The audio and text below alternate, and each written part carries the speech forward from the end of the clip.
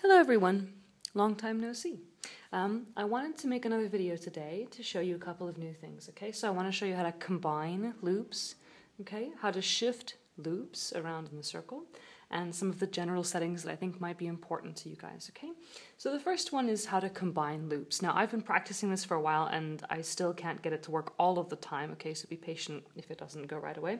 So let's say I've got a loop like bing bong, and I've got another one that I want to add to it, so I don't know.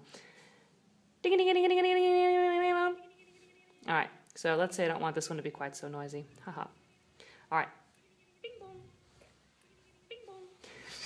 All right, so basically it's a drag and drop, and you can use this also to move, for example, this one over to here or whatever you want to do with it, okay?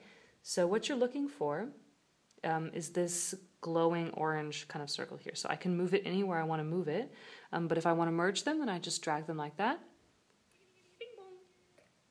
Bing bong. And they're together, okay? The pros to that is that if you have, for example, two sections of your song, maybe one's like faster and one's slower, or they have different tonalities or whatever, then you can basically easily create something where you can switch back and forth between those moods or settings quite quickly and easily. So then you can have maybe 5 tracks that you have all together that are section 1 in this guy and section 2 with 5 other tracks or whatever is here. So then you can make them happen, you can make them happen really quickly one after the other, not have to be like, okay, section 1, ding, ding, ding, ding, ding, ding. Okay, I did section 1, now section 2, like off, on. And that's quite helpful, I think. So, that's combining loops, okay? Let's say you record something and you love the way it sounds, but it doesn't quite line up, okay? So what you can do is you can take 2 fingers and kind of pinch, and then you can drag around. And the wonderful thing is that there's a little arrow that shows up where your original starting place was, okay? So let's say you do it and you're like, oh my gosh, that sounds worse. Then you can move it back towards the line here, which is like your downbeat or 1, okay? But let's say you want to move it all the way around, then you can do that as well, okay? So that's how you shift your loops around. And then quickly, just a few settings that might be helpful to you. Down here, you've got, I got here, sorry, by going to our orange sidebar and pressing settings, okay?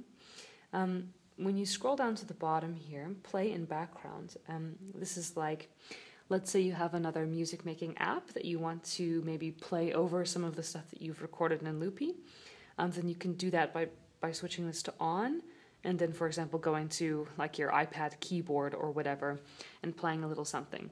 I think recording would be really messy with this because then you have to switch in between apps, but if you're just looking to play along, or mess with it a little bit, this could be really great for you, okay?